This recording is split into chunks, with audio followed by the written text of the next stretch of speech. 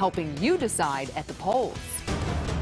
But first tonight, we begin with breaking news out of West Bend. There is a large police presence right near a nature preserve in the city. Loch Lomond Conservancy, it's the pride of the Parks Department there in West Bend, but tonight it is the focus of a criminal investigation. Sam Kramer joins us live. We just got information from the West Bend Police Department. Sam, catch us up to speed. Yeah, hi there, Ben. And like you said, literally just got this information from West Bend Police. We know that they have found 2 people dead of apparent gunshot wounds close to a building behind me at Loch Lomond.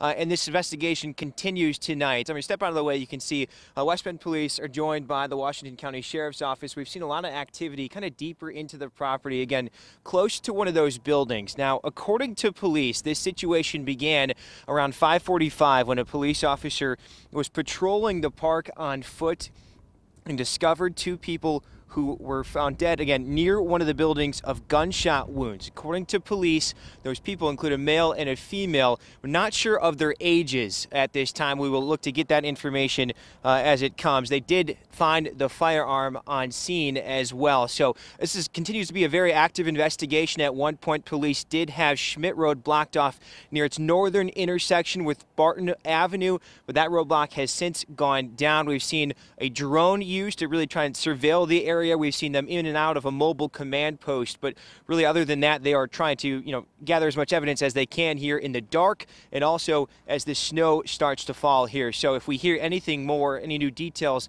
about those victims or how this all came to be, we will provide that to you. But for now, we're live tonight in West Bend.